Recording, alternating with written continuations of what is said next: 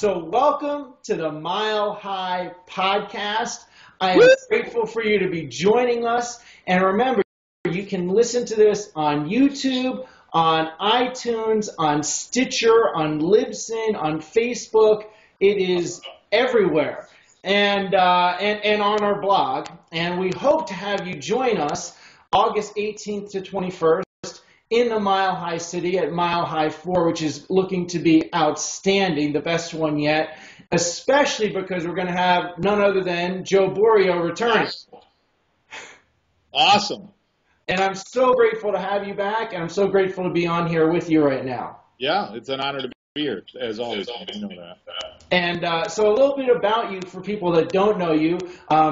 Joe Borio is from Syracuse, New York. His father opened a large Italian restaurant, worked hard, and Joe learned about hard work in that restaurant. He played every sport you can imagine in high school and college. He practices in Cicero, New York since 1991, which is one of the things I love about him, because there's a lot of people that mentor chiropractors but don't necessarily practice. But he's, hands-on practicing, open and seeing one of the largest practices in the country, thousands of people a year. And he's also committed to teaching teams so they can reach their individual highest level of service so they can impact and help more lives. And one of the things I always pick up about Dr. Joe when I'm around him is his passion is doing things for the most important reason why we're chiropractors, which is the people that we serve and the people whose lives need to be touched by chiropractic and the power of an adjustment. And I know you're going to,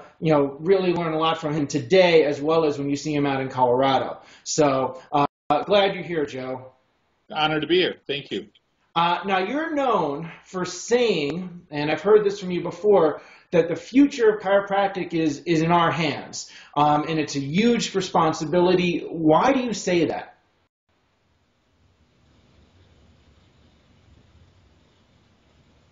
No one does what we do, ever.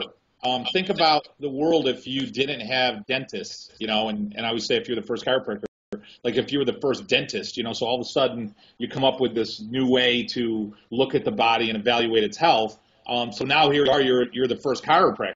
You're the only person who looks at, even though science has proven it for decades and common sense has proven it for, 1,000 years, right? That you're taking care of the brain and the nervous system and the spinal cord, the communication that brings life to the body and health and healing to the body. So the bottom line is you're the only person who does it, and the future of chiropractic is in our hands, meaning that are you practicing chiropractic, and I don't stand here to judge anyone, is chiropractic center stage. Are you practicing chiropractic? Even if you're doing other things in your office, are you practicing the philosophy, art, and science and business, if you will, of chiropractic? Because it is in your hands, literally. And if you're not, you are making a more confusion and diluting what chiropractic is. Therefore, you're working against the future of chiropractic rather than for the future of chiropractic. So I love how you said that comment about chiropractic being center stage. And there's so few places, whether they be events or education, chiropractic schools, offices, where chiropractic is center stage. And that's so important. I'm grateful you said that way. Yes, I don't think that I think the big problem, Dan, is that most chiropractors, when they come out of school, aren't really taught what chiropractic is. I also think chiropractic's intangible. How do you explain love? Not to say there's not science. Obviously, chiropractic is very scientific, but how do you explain innate intelligence? How do you explain universal intelligence? Even though you can see it, how can you word it in a way that makes sense to people? And so I think a lot of chiropractors, it's easy to talk about nutrition because it's tangible. It's easy to talk about exercise, it's tangible.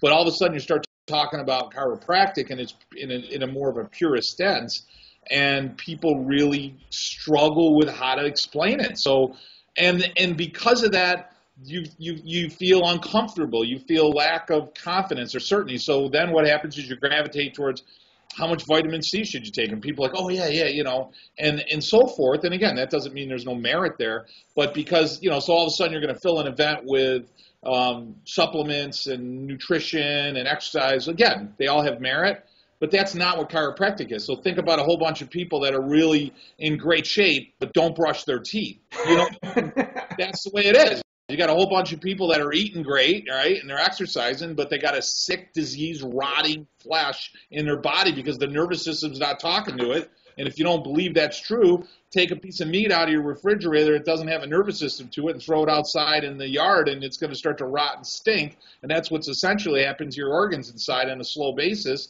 because it doesn't have good nerve supply. So, hey, I got to say something because I know you know a lot of chiropractic history.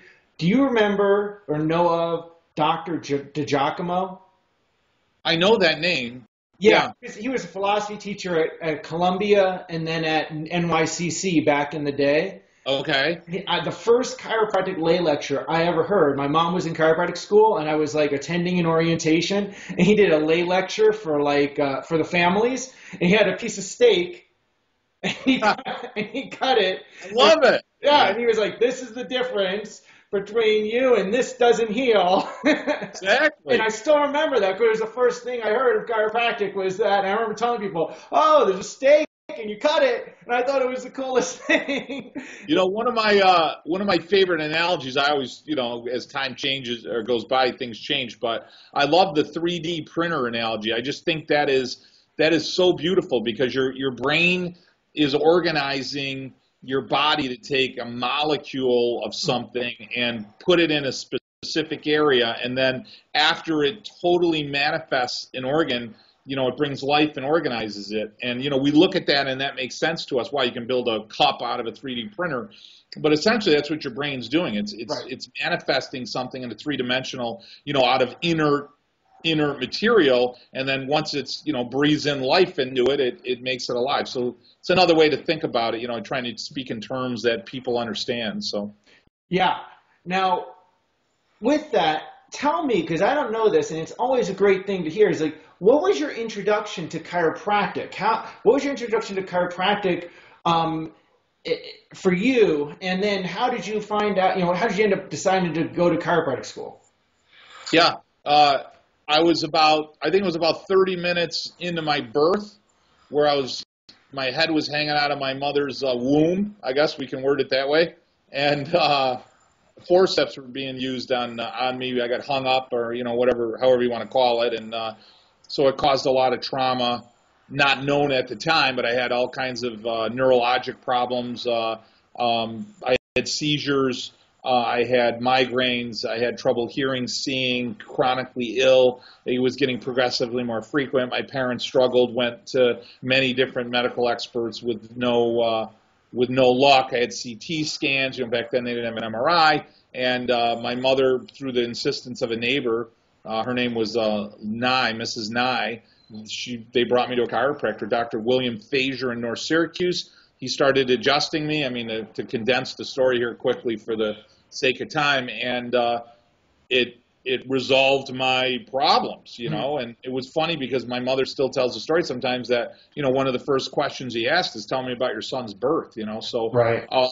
And she was amazed because I was 4 years into my life before I even, you know, went to the chiropractor. So so from that point forward, I had always gone to a chiropractor, never thought about being a chiropractor. Always comes down to a love story or a girl, but I was dating a girl in high school, and her dad was an orthopedic specialist and so I started hanging out with all these people, and I was like, wow, these guys are great, and, you know, they do well, and they're in great shape, and I was into working out and playing sports, and this is what I want to do. I'm going to be an orthopedic. And I started a pre-med program. I got accepted to Rush Medical, Buffalo University, and Upstate Medical. And I was en route. I had to do a rotation in Strong Memorial Hospital. I went to undergraduate at Brockport, and I came home crying that weekend. And my mother said, "What's up?" And I go, "I don't want to be a medical doctor." And she said, "Why?" And I know it sounds funny, and I say this a lot when I lecture, but I said, "Everybody's sick." You know? I was like, wow, I'm around a bunch of sick people. Like I never really thought about it, as stupid as that is. I never thought the fact that I'd be around a bunch of sick people. Right. So Right. I went and talked to Dr. Thazier, who was my chiropractor still to that day. And, you know, my mother probably knew, my dad did. My dad was more upset because he had paid all this money for me to get, you know, my application fees. And then I decided to be a chiropractor. So I went to National College of Chiropractic, and you know, I remember Dr. Kent said, you know, a lot of people go into chiropractic school more of a chiropractor than when they came out. So you know, National has great intentions. You know, I hear a lot of bad things being said. I mean, they have Dr. Jim Wennerstein. I mean, he's a really great guy. He's a good person, good human being. The school, you know, is a great educational institution that holds itself up high, but it's not a chiropractic school. I mean, it doesn't teach chiropractic, and it doesn't teach you philosophy, and it doesn't teach you the nervous system, and it's a very allopathic, mechanistic training. So I came out of there, and I was very confused. I struggled for a couple of years in practice, and it wasn't until I went to a consultant myself, which was Brian Koslow Management, and he was a wonderful guy. He brought in these wonderful speakers. I met Bill Esteb, which I always like to tell Bill when I see him because that was a long time ago.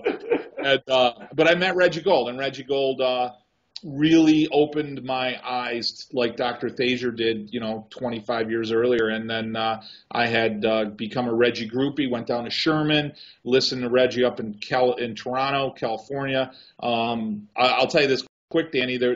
I remember sitting in Toronto, Canada. Now I get the value of it, but then I probably didn't think of it the way I think of it now. There were 9 people in a room for a whole day with Reggie. So he put on an event, and there was only 9 people in there. I remember counting, and I remember thinking, like, wow, like, man, this guy's like pretty awesome. Like, why isn't this room filled? Now I'm thinking, oh my God, like, what will you give to go back and listen to Reggie in a room, you know, with 9 people, and just, you know, it was incredible. I mean, he was wonderful. So, so that was probably my big turning point. That's really what turned it around for me. Let alone his commitment that there was only 9 people, and he was probably like, if I just affect one life here, you know, because that was the kind of person he was, right? I sat in rooms with him where there was hundreds of people. There was no difference, just like you're saying. I mean, whether there were 9, I'm sure he might have walked in and said, shit, there's only 9 people here. Well, you know, I got to do my best. But he did. You know, It was wonderful. So. And now that's an important thing, because I'm very into chiropractic philosophy, and I know you are. Some people will say it's not practical, that's just philosophy, what difference does that make, that kind of stuff. What difference does having a solid grasp of chiropractic philosophical perspective make in a practice? It makes all the difference. Philosophy is the love. I mean, in Latin, it's, as you know, I'm not telling you something you don't know, but it's love of knowledge. So everything that you see scientifically manifests through philosophy. So I don't care if you're talking electronics, I don't care if you're talking chemistry and physics and, you know, astronomy, anything is all going to start from, so philosophy is going to give you the why that you're doing something. So if we understand that life is created and comes from certainly in the body through an intelligence, you know, you're going to then look for through the philosophy, you're going to look for ways to improve that and ways to prove it. So BJ spent his entire life with scientific methods to prove innate, prove universal, prove what we do has a physiologic benefit, measure, you know, that was measurable and tangible. A lot of people forget that. You know, I had medical doctors that came in and measured their physiology. I did a 3-day sabbatical, self-motivated in Palmer, and went in the reference library, you know, to hold books that he wrote and to read his notes and such.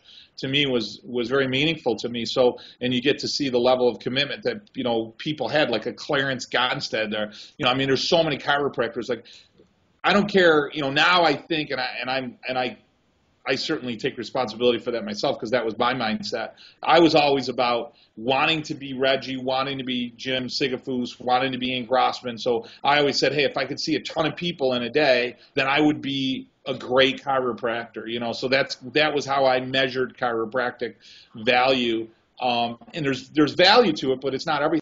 But you start to read about these other guys that, you know, you're just like, man, we are nothing compared to the amount of time, effort, dedication, sacrifice that they put in towards what we do as chiropractors. So, so philosophy is everything to me. It makes it makes every day different to me when I walk into the office. I read philosophy every morning before I start to practice. So. Wow. And we enjoy the benefit of what all those people work for. We have nothing to deal with compared to what they deal with. I mean, yeah. Everyone will say, well, there's hardships around chiropractic. Compared to then, we've got it cakewalk. Now, can you imagine if freaking BJ Palmer had YouTube and Facebook? Are you serious? And Reddit? Like, are you serious? Like, I've seen posters that he was on the radio at 2 a.m., right. Because it was just obviously a mission. Now, I'm sure you've seen that where people, in all your years in consulting or just colleagues, where they get just a touch of the philosophy that they didn't have before and they just take off. Yes. Yeah. Yeah, I think, again, that there's a why. What's the fun in the mechanistic part of life? There's a great analogy that I heard years ago, and it was like, if I take your car apart, and I'm a good mechanic, and I put it back together, it's going to start. But if I take your dog apart or you apart, and I'm a great surgeon with the greatest technology, and I put you back exactly the way you are, you're not going to start. Right. Yet everything was there. I use the example when I lecture. If I took a cyanide tablet, which I think some people out there may wish I would, but if I took a cyanide tablet and I'm dead, 10 seconds later, I'm dead as a doorknob, right? I mean, everything that mechanically was in me 10 seconds later is still there. Neuropeptides and neurotransmitters, my heart, mechanically everything's there, but obviously something left my body. So, that's what you get to work with, that intangible substance that's there, that we know is there. Intuitive, deductive, inductive reasoning tells us it's there. So that's what we get to work with. And so everybody knows it's there. Everyone that walks in your office knows chiropractic. I mean, we just go, we do a 30-second drill, things you've heard me lecture on many times. But, people know what tells your body what to do and how does it communicate. You just ask them questions, and then they derive to the answer because they already know it. And then all you need to do is go back to that on a regular basis, and they get it. They don't need to know innate intelligence. They don't need to know chiropractic philosophy. That's for us. You're not trying to make mom or dad the chiropractor. But, to expose them to that and to nurture that idea, done consistently, people stay with you for a long time. So. Yep, totally. Now, you mentioned philosophy, you mentioned reading it every morning, and what are some resources today? What are resources that you like to point people to, or whether they're books from a long time ago or they're new ones? Sure. For chiropractic philosophy, what are the things you tell people, like the top 1, 2, or 3 things to grab? Sure. The first book that I would tell anyone to read is, and Bob Sinnott came out with a more modern version of it, but is the chiropractic textbook written by Stevenson, because that is the book of chiropractic philosophy, and it talks about the theoretical placement of innate intelligence within the body. Where does that reside within the brain? Innate's all over the body. Like, where is it? What is it? Where does it come from? And then it talks about the practical location of it, and then he talks about how an innate would work and communicate. It really breaks it down in ways that make you think, and it asks you questions just like you would take a course. So that would be the first book I would read. The second book I would read is Fred Bard's Life Without Fear. I think chiropractors are filled with fear, and I don't mean fear, and I don't mean to insult any chiropractor when I say that, but there's a lack of confidence when I say fear. You tremble at saying something, you're afraid of being rejected, and so forth. So we tend to not act rather than act. So that's a phenomenal book. I love Giant versus Pygmy, another Fred Bard's pamphlet version book for Palmer. That really helps. And then I like to go outside. I like to read Napoleon Hill. In fact, I didn't know you were going to ask me these questions, right, until about 10 minutes before the call. But, so I've got Napoleon Hill. I brought that down with me. You asked me my, and then I have at any given time, I have 2 to 3 journals. So I write down, if I read something in a journal, in a book, I write it down. And then I have my formal journal, which I rewrite it in the formal journal. And so it's more organized. So it's not, sporadic thoughts. Right. And then I read those over, every morning. I read over my, I've got my goals, and I rewrite those every couple of weeks. I read them over every single day. So I spend 30 minutes adjusting my, I always say the best adjustment you can give anyone is above the atlas. So I adjust myself above the atlas, every day. I mean, every day for, I'd say 30 minutes, maybe more. I'm listening to somebody that's awesome, and I'm reading something, and I just get my head mentally prepared for the day at hand, because the days, life can be tough. You just want to be ready. So now I was going to ask you this question, so I'm glad we're touching on it now, because I want people that are listening to understand this, because there's a lot of people that will be listening to this that they're new grads, or they're in school, or they're starting out in practice, or they're struggling in practice. And they'll have lots of lack mentality or various things along those lines. And now here you are. You're a person who has achieved a certain level of success within chiropractic, so, seeing a great number of people, has had very high volume practice, one of the biggest in the profession, and consults people. And you just said you're still doing all of this, right? And there's people that you ask them to do this, yes, and they're not even doing it, right? They're like, oh, that's not going to work. And here you are, correct, having achieved a certain thing, and you're still making sure you make that time for yourself. So rituals, I personally think, are very important. What are some key rituals that are important for you? What are your rituals? I mean, you mentioned a couple of them just now, but is there anything else to build on? Yeah, well, I think a couple other things. One, I mean, you have to make your mind and thought of clarity. And again, not my words, but I'm in the Borioism. I usually take, I synergize other ideas and I put them, in my own viewpoint. So I don't want to take credit for every word I say here, but you got to make your inner voice so powerful that anything from the outside is not going to penetrate it. You got to make the walls of your ship so high that the waves can't bring water in your ship, because that's what'll sink it. And I'm not saying it's easy. And I think sometimes people think, there's so many wonderful chiropractors. I mean, you listen to people, like I said, like Reggie, who you can still listen to, and Freddie Barge, and you can listen to great people now. I mean, Chris Zano's got a huge practice, high volume, sees huge number of people. Bob Schiffman, guys that are really seeing a lot of stuff. There's a lot of great consulting programs out there other than ours. AMP is doing some really great things and such. And so, you get out there and you look at all that, and what are they doing? They are constantly training. I mean, I think the idea that you're not working with somebody, like my dad told me, I struggled my first 2 years in practice really bad, Dan. So, I mean, I was doing really bad. So my dad said to me, Joe, why don't you get some help? And it was out of pride. It wasn't ego where I thought I knew more. It was out of pride where I said, I'll figure this out in some way.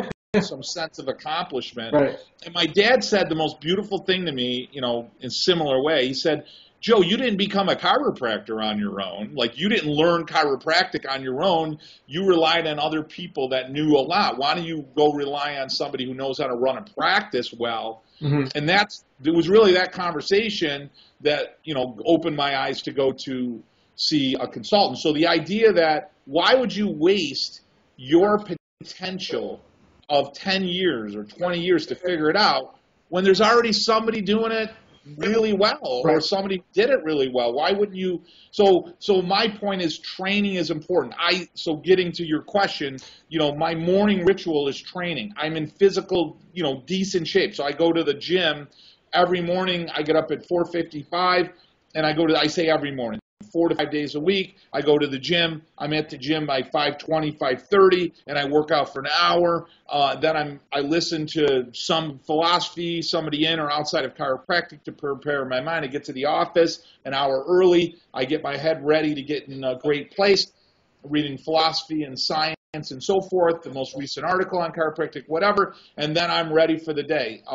I would say that's important. The other point is, don't surround yourself with people that, surround yourself with people that are going to pull you, not people you feel comfortable with. If you're around a bunch of people that you feel comfortable with, wow, you're really in a state of being comfortable, and then that's complacency. So you're not going to grow. You want to be around people where you're like, holy, mackerel, that's like, I didn't even think that was possible. Like, right. How the hell are you doing that? Mm-hmm. Those are the people you want to be around. And I don't just mean, when it's chiropractic. I mean, it could be spiritually, relationship-wise, financially, whatever. Those are the people you want to surround yourself. So those are the rituals. Be around those people and consistently. I think a lot of people say, like, they go to the gym. I'm 300 pounds overweight. It's like, wow, I worked my ass off for 2 weeks, like I don't even notice anything. You know, you can't be in a place in your life that's taken you 30 or 40 years to get there and expect I'm going to try really hard for a month and things are going to change. I mean, it ain't going to happen. It's going to take months and months and years, but eventually done consistently, just like chiropractic, a positive thing will always come out. So Right. Now, and since we've talked about mentors, who have been, and you had mentors, I mean, obviously as an athlete, you had to have mentors, right? And coaches, and I'm sure you've had mentors in and out of chiropractic. Who have been some of the most powerful mentors for you outside of chiropractic, as well as within? Sure. Yeah, within chiropractic, Reggie Gold certainly was a huge influence to me. Bob Schiffman, to this day, I talk to him periodically. I have so much, respect and love and admiration for that man. CJ Mertz was huge. I was a member, probably at the time, one of the best, I think, consulting programs there ever was in chiropractic. Chiropassion, we're trying to, obviously get there to that level. I think, in his day with that system that no longer exists now, but he was great. Fred Schofield, I was a member of Fred Schofield for 3 years as well. The passion, the fortitude, the resolute mentality that he gave you, the rhino, I thought that was just outstanding. And then obviously DD, I read DD and people say, well, they're not around. Well, you can listen to DD or BJ Palmer. There's Right. recordings of them. I read them every day. I read DD Palmer. I read Fred Barge. Sid Williams was I used to go to DE for years.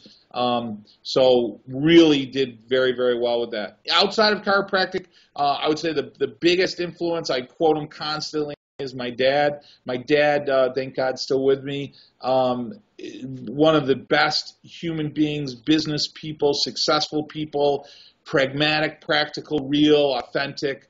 My mom as well.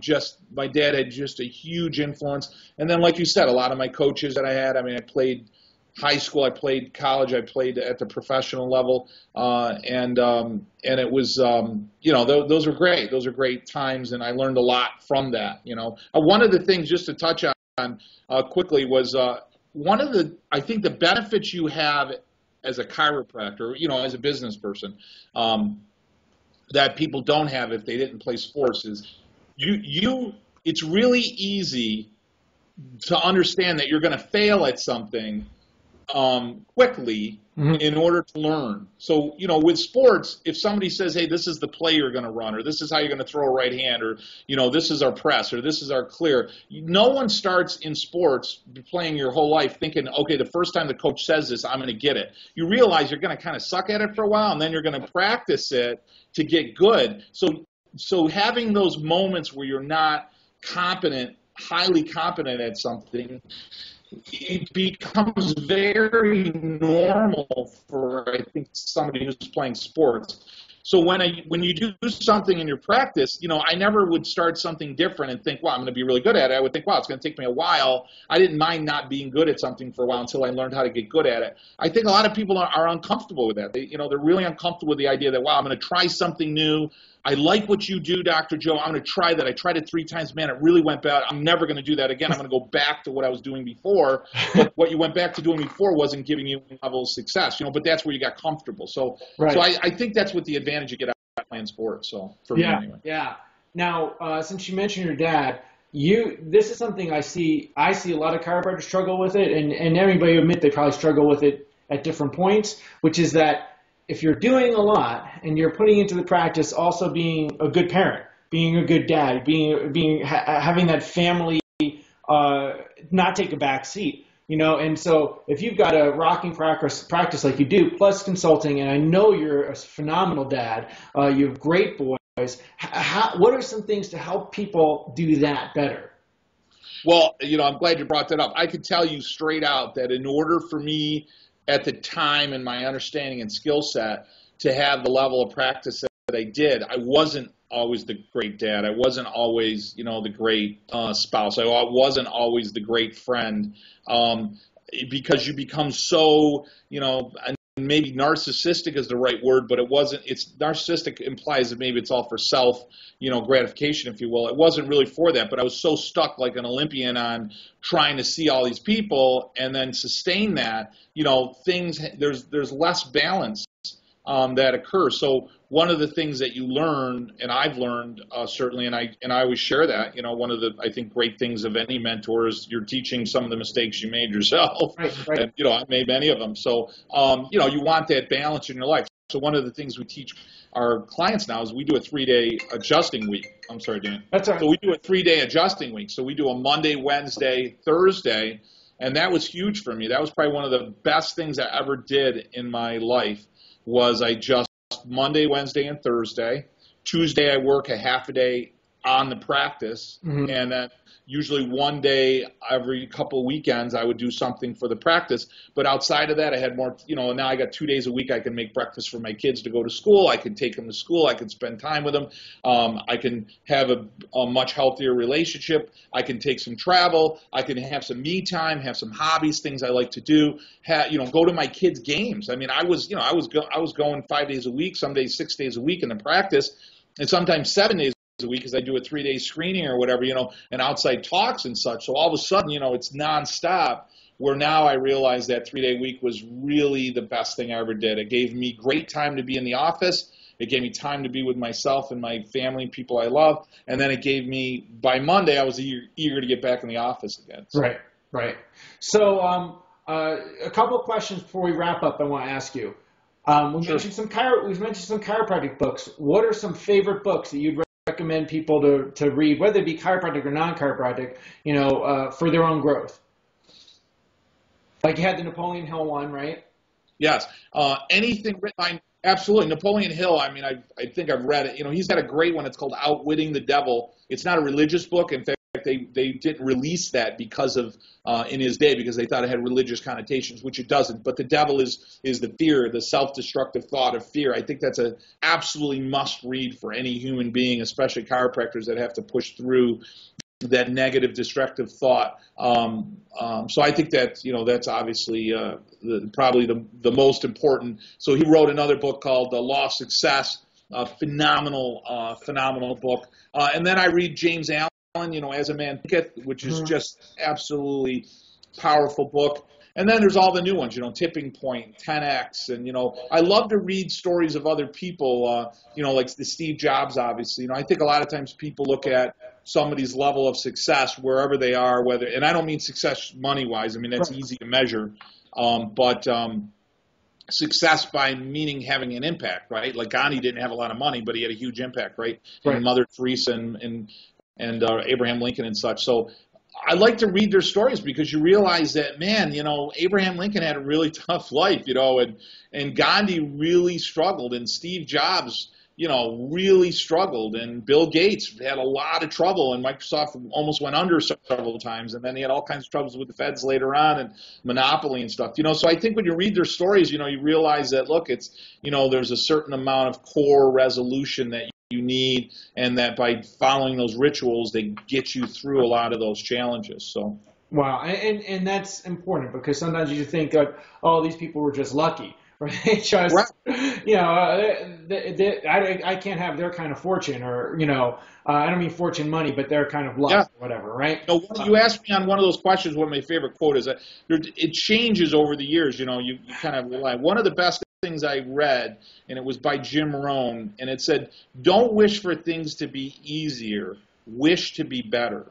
Yeah. And I'll tell you, that has probably been the most powerful quote that I could not only absorb myself, but to share with other people. Again, that's not my quote, but wish to be better. Like when you look at life as a cruel taskmaster, in the words of Napoleon Hill. So when you look out there, The Alchemist, another great book, by the way, but when you look out there, if I'm not mastering something, then, everyone has those challenges. To master it, you need to be better. Read, learn, look within yourself, make yourself in better shape, make yourself mentally with stronger fortitude, what have you. And then as you get better, then handling a conversation. Let's say, Danny, you and your wife come in and I say, hey, you guys, my staff says you missed your adjustment last time. And you say, well, geez, my son had an ear infection, so we were in the pediatrician. So, but, we're here to get adjusted, and the child hasn't been checked. And, I find most doctors, they want to say something, but they don't know what to say. Yeah. And they don't want to look foolish. Right. So they revert to say nothing. Right. And what I teach people is, if you say nothing, the result of having you and your wife bring your child in is zero. If you say something and you suck at it, even if you say it with a trembling voice and you're horrible, your likelihood is at least a little bit, if not a lot better than zero. So you're better at sucking and then evaluating that and then saying, how can I be better? Right. How can I be better? And you got to look at that every day, take an inventory every day, and just keep working on getting better. Because in the end, it's progress. It's not things that make us happy. It's progress that makes us happy. Right. Absolutely. Absolutely.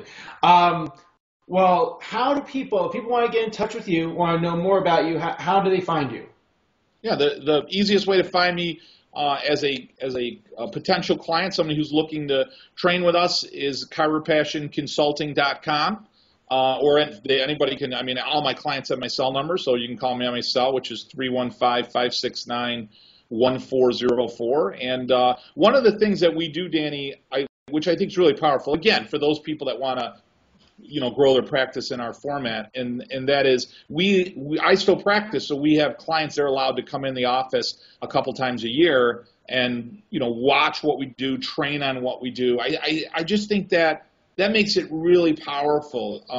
Some docs charge a lot of money for that, just as a one-day thing, but that's included in our program, and along with webinars and all kinds of other great stuff that we do. So we're not, I wouldn't say that I'm the best consulting program for everyone. I don't fit everyone, but if you're looking to grow a lifetime practice, if you're looking to see a whole bunch of people make chiropractic center stage, have financial success, balance, and mastery in your life, man, I'll tell you, we can definitely take you there, no doubt. Excellent. And I am so stoked that you're going to be out in Colorado again. Yes. And there's a lot of people have been messaging me, oh, you're having Joe back. We love Joe. So that's going to be. Well, that's nice to hear. Thank you. So we're excited you're going to be there. People mark your calendars, August 18th to 21st. www.milehighchiro.org. And remember, if you enjoy chiropractic and chiropractic philosophy and things about chiropractic, tune into us on iTunes, subscribe so you can check us out there, and you're going to get great gems like Dr. Joe just shared with us. I'm going to be listening back to this and getting notes in for stuff that I've got to remember to start doing again. And that visit the office thing is so important. I did that years ago. We have a mutual friend, Dr. John Madeira. He was my consultant for a long time. And I visited office for a day. That just changed everything just by sitting in on his, how he reviewed results and in his adjusting room, because he was rocking at that time, and it changed everything. So being around people that are doing something, whether it be whatever you want to achieve, when you're around someone who's doing something better than you, that you want to do, that's how you grow, because they just rub off on you, and that's why I like doing the events like we do. Yeah, unfortunately in chiropractic, if somebody's doing something bigger, maybe better is the wrong word, but bigger than you, we tend to condemn and tear them down. I know, right? We've all been through a little bit of that, or a lot of bit of that. Yeah. They've got to be doing something wrong if they're doing it better or bigger or whatever, Versus maybe they're doing it with honesty, integrity, and authenticity, and they just have mastered something that you just don't know yet, right? Yes. The days of, one of the things that I love about, the idea of like a Liam Schubel, practicing, in Peru, it's a different ballgame now. I practiced 25 years, and the amount of regulation now and compliance. Used to be able to go in the office and, keep a travel card, and somebody would come in and you adjust them and they would leave, and it was simpler, we have much different strains and stresses on us, and I've been through my own challenges, than we used to have years ago. So we definitely, we want to do things better, and we want to do it with that level of freedom. And the only way we're going to get back to some kind of level standard of freedom and sanity rather than insanity is we need to work together. And Right. and obviously we're on Sherman and we're in the IFCO, and those are the places that we need to hang our hat. We need to start. And you've said this many times as you lecture, Danny.